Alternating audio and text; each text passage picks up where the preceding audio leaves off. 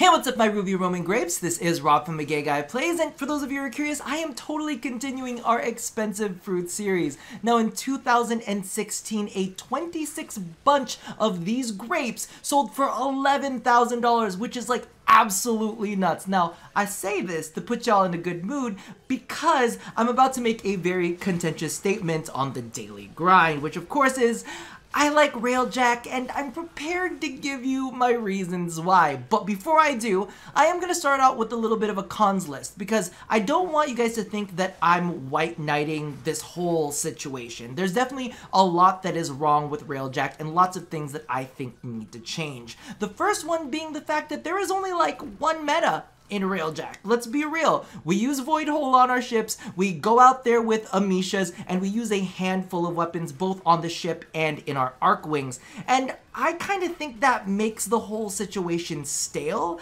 Like, if we look at it, there are several really interesting abilities that the Railjacks have, and there's potential for different builds there. However, the numbers are not quite right, if I'm gonna be completely honest with you. I'd love kind of like a CC Void Hole kind of build. I'd love another like more elusive build that focuses on ramming things and maybe tossing out countermeasures so that enemies can't hit you with their tracking, you know, bullets or whatever the hell they've got going on, and maybe something that's a little bit more just direct damaging, you know? I wish that there were more avenues that we could take when it came to our Railjacks, because right now the play, while it is fun, can get a bit stale because we don't have that variety. And same thing goes for the intrinsics that would kind of employ that. You know, it's kind of like, alright, well maybe we all use very, very similar builds at the very beginning, but as we go down deeper into our intrinsic trees, those will open up different options for us to really make our Railjacks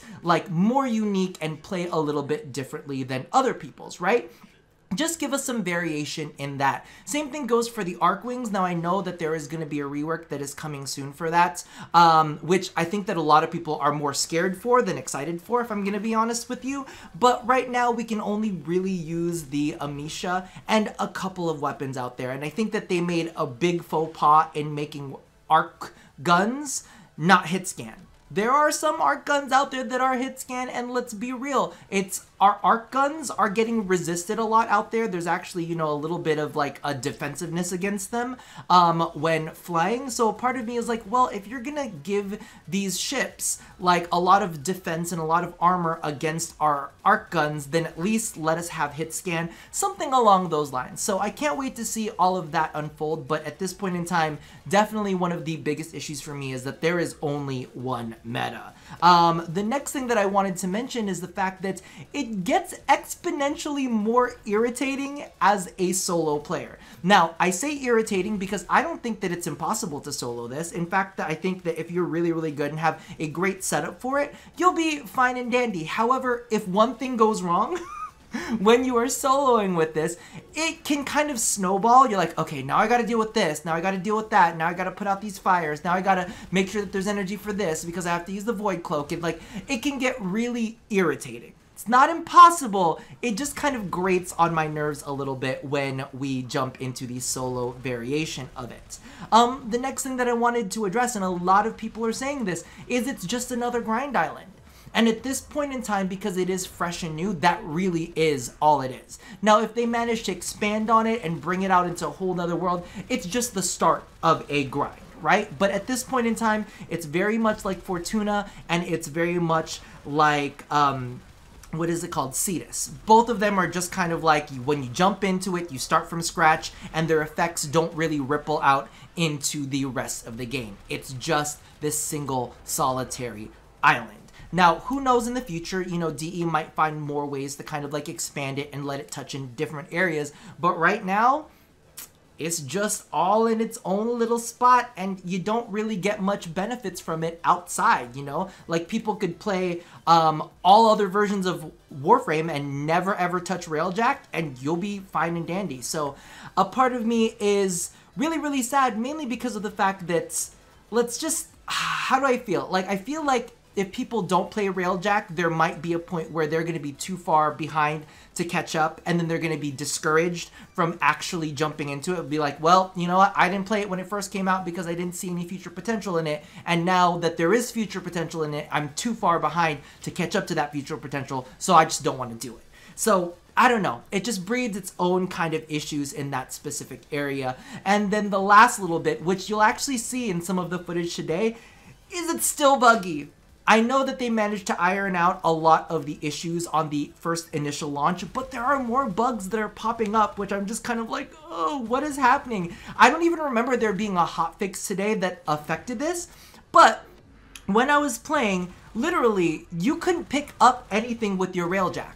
So we actually had to jump out of our ships because, as you guys know, the resources that are out floating in the universe aren't just like, you know, resources that you take home with you. They're actual resources that you need to use to make the ship work, right? We need to get things to give the ship more energy. We need to get the things to give us more munitions and dome charges and so on and so forth. So not being able to pick that up with our ships and having to actually fly around on our arc wings to pick them up is kind of irritating. Like, in any other part of the game, I wouldn't give a shit about features like vacuum because literally I don't need alloy plates in order to complete my mission. However, in Railjack, you actually need copper nicks. You need, you know, the cubic diodes and all of that kind of stuff to actually, like, finish in a decent amount of time, right? So part of me was like, what is going on? So the only way I was actually able to pick things up is, number one, to fly out and go get it myself, or to literally fly up to it and have my character almost meet it. So it's one of those things where I'm like, what is even happening with this right now? And then as I go out to collect everything on my Arcwing, when I come back, the ports on the ship, yeah, it doesn't give you the enter feature. I actually had to enter it using the gear wheel and the Omni tool to teleport back in. So I was like, what is happening? I thought we were making progress on the bugs and they're just a new one. So do be very aware that the things that I say after this, all the positive things, I still quite enjoy, but I'm not deaf to what you guys are saying, and I'm also not blind to see all of the kind of errors and the shittiness that is happening with it. Now, before I jump into why I like Railjack, I do need to stress I like Railjack. I don't love Railjack. I don't hate Railjack. If I was to rate it in a scale of 1 to 10 as to my emotional feelings towards it, I'd say it's like a 6.5 resting, right? On a good day, maybe like a 7. You could push it up to a 7.5. On a bad day, it can drop down to a 4. But overall, it's like a 6.5 in general for me. So I don't want you to think that I'm singing its praises to high heavens. But the first thing that I really enjoy is I actually really like the different roles you can play. Now, for anybody who's been watching the channel for a while, you'll be very aware of the fact that I am an old, like, MMO player. So I played in the days of raiding, you know, we had the trifecta, we had DPS, tank, and healer. That's the way that we kind of rolled. And it feels like this kind of forces that interaction. Again, you have to have a pilot, you have to have a gunner / boarder, and you have to have a mechanic. And I don't necessarily hate that. It also really encourages players to speak to each other. Like today, when we were running into these bugs, I was like, yo, we gotta go out and we gotta fly and pick some stuff up on our arc wings. So it kind of presses us to have a little bit more communication with each other, which in previous videos, we've actually stated, not just for me, but this was actually a commenter that stated, and I brought it to light, was that Warframe often felt like a solo game that you played where occasionally other people would pop into, right? So now you are actually relying on your teammates, which can sometimes be a con in and of itself. But I like the different roles. Like, if I'm going to be honest with you, I'm still managing piloting. I don't like the movement combined with the shooting.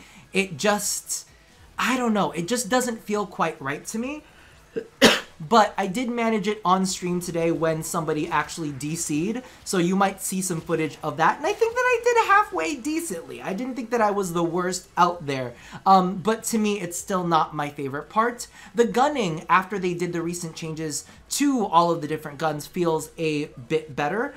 I also really like being able to use the different abilities when I'm in the gunning seat, and I like the option to not board a cruise ship and to be able to shoot them down using the main orbital cannon. Orbital cannon? What is it called? I'm calling it the orbital cannon. But that cannon right up front, the forward artillery, that's the appropriate one. I like that option, and we've had a lot of jokes about shooting into the anus of the ship to get a one-hit kill. Definitely had a ton of fun with that. So for me, I do actually quite like gunning. Is it the best thing ever? No, but it does feel good when you place your void hole just right and you're sucking everything into your hole. Then all of a sudden you shoot into that hole and then everything explodes. It's just a really good visual. I like it a lot. So next, there's of course boarding ships. You guys know that I've loved Arcwing for a long time, and this is kind of like the Arcwing option for Railjack. You can kind of fly around, do the different aerial combat. Of course, you are limited to one specific Arcwing, which kind of sucks at this point in time. But it does make Arcwings relevant. And you guys know that I've been a long time Arcwing supporter. I've been like, yes, please, more Arcwing content, make it better, polish it more. And, you know, we're finally going to get reworks of it. And I hope that they, you know, change some of the mods, improve some of the balancing, because right now it's kind of bleh. But I do like that, and it is very action-packed, and it's a cool way to use the abilities that you're familiar with, and, you know, use them in a different way. So I really, really like the boarding fact. Next up, we have the mechanics, which I'm going to be honest with you is actually my favorite. And I don't know if it's my favorite because it's the one that I use the most on stream and I'm actually able to talk to people while I'm doing the mechanics portion. But I'm usually a gunner / mechanic. So I'll usually be shooting and then I'll be like, all right, our energy is looking low. Let me go ahead and address that. Or, ooh, I just saw a ram sled hit the ship, so let me go ahead and address that as well. So that's kind of like the role that I like to play. I like to jump back and forth between those two. But I like being able to manage the energy consumption. I like to be able to, you know, communicate on stream and say, hey, listen, we need more copper nicks. Pick up some copper nicks. That kind of stuff to be able to, you know, tell the rest of our team what exactly is going on with the ship and what we need. So for me, I actually really, really like that, and I didn't think that I was going to, but I kind of sort of enjoy it. So that's definitely an interesting thing that I discovered it myself. And the thing that I like the most about this is it's a different way to play the game. I've been playing Warframe for, I don't know, 58 years now. That's what it feels like, to be honest with you. And this is a different way to play it, which I actually don't mind. It's mixing it up. Like I said earlier, I played a lot of MMOs, and I tended to always play the assassin class. I was always, you know, behind my enemies, giving them a nice little poke, poke, poke, right? I was always there dealing a lot of damage, doing a lot of like debuffing and that kind of stuff when it came to melee. However, like halfway through that, I actually swapped over to do healing. And I found it really refreshing, and it really kind of like made me look at the game in a different way. I was, instead of trying to deal the most damage, I was trying to cure. I was trying to keep bars full is what really my mini game was. I just got to keep all the different bars full and make sure that no one dies. So this is really, really a good way for me to experience Warframe in a different way. So I really, really like that. In addition, one of the other things that I like is it actually requires some teamwork. I come from Warframe way back in the day where you would have like specific like meta groups that you would go into missions in, and you would sit there for like hours just playing as a team, working together to accomplish a goal. The only thing that I will say right now is I find it really shocking because there are, well, not shocking. I don't think that it's shocking that there are not a lot of people playing it, but I can be sitting there waiting for a group for quite some time. I will be sitting in my ship and I'm like, oh, I kind of don't want to like do this solo, like let's wait. And in a public mission, it can take a while for people to get in. So I just don't really think that there are a lot of people playing it. I could be wrong, and maybe, you know, I just have a crazy ping and people can't join because of that. I also like the increase in difficulty. I like it that if I'm in a if there's a boarding party that is coming aboard the ship, if I'm not playing it safe, if I'm not using CC, I could die. You know, I like a little bit of that risk, saying, ah, you got me with your goddamn slash proc. Like, I do that to you all the time, so, you know, it's a little give and take. I don't mind it. So I like that increase in difficulty, and it also, because like a lot of times I'll play the game blindly and I'll just use like my melee weapons to like cut through things, but I find in there I tend to switch to my like secondary, apply statuses, then go crazy with condition overload weapons, right? So it actually engages me in another way. And the other thing that I really, really like about Railjack is we get to fight sentience. We get a new area to be in, you know, a new tile set that we get to experience, but I think that it also opens up avenues to explore different parts of the universe that maybe we've never seen within our system, even potentially leaving our system. Of course, there are hints that this is going to tie into New War, so maybe we'll see more sentient stuff there, and even Plains of Duviri might be a completely different edition that is going to expand upon Railjack. So a part of me is like, I see some future in this. The question is, are people going to adopt it? If they don't adopt it, what is Warframe going to do? Are they just going to push it so that you have to do it? Or like what's going to go on with the story? Now, when it comes down to DE, I do find that they are very malleable, which can be a good thing and can be a bad thing because of the fact that, you know, Railjack right now is what they're focused on. So what happens if Railjack isn't a hit? Do they just completely abandon it? Well, then that sucks for everybody that's invested in their Railjacks, right? But that could also suck for the dev team if nobody else jumps on board the whole Railjack system.